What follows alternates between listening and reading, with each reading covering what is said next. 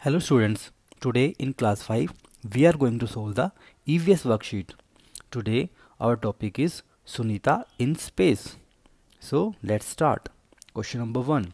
Carefully read the given questions and pick out the right answer. First question is, which transport is used for going into the space? हम space में जाने के लिए किसका use करते हैं? बस, एयरप्लेन, एरोप्लेन और स्पेसशिप. तो इसका आंसर है स्पेसशिप. नेक्स्ट क्वेश्चन, विच सेलेस्टियल बॉडी और फिगर ट्विंकल्स एट नाइट? तो हम सब ने पोएम सुनी है ट्विंकल ट्विंकल लिटिल स्टार. तो इसका आंसर होगा स्टार्स.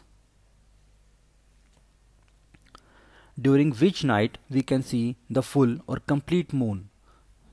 तो हम फुल मून देखते हैं फुल मून को. हिंदी में इसे पूर्णिमा भी कहते हैं. Who is the first Indian to go in space? The first Indian to go in space was Rakesh Sharma. Question number 2. You must have visited your relative's place. Think and answer. What difference did you observe from your place? Write your experience regarding the differences. तो आप सभी ने अपने relatives के यहाँ पे आप गए होंगे, तो उसका एक्सपीरियंस आपको यहाँ पे शेयर करना है कि उनके और आपके घर में क्या डिफरेंस है. फॉर एग्जांपल, मेरे रिलेटिव्स विलेज यानी गांव में रहते हैं, तो मैंने लिखा है our relatives lives in village. In villages opportunities are very less. The facilities and comfort are different. The lifestyle is not advanced but the culture and attitude of people are very warm and helpful. Question number 3.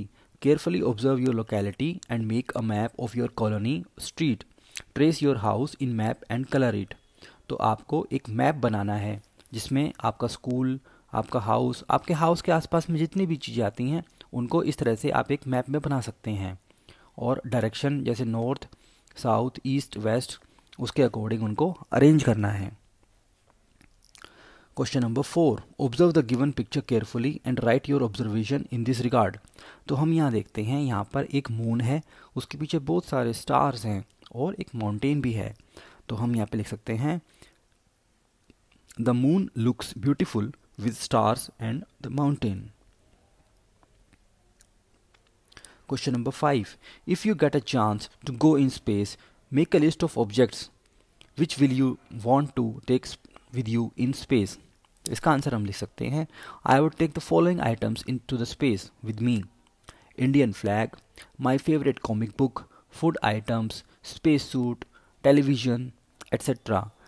इसके अलावा अगर आपको कोई और items जो आपको space में ले जाने हो, वो उनका आप भी आप नेम यहाँ पे लिख सकते हैं. Question number 6. The stars are visible only at night. Think and answer.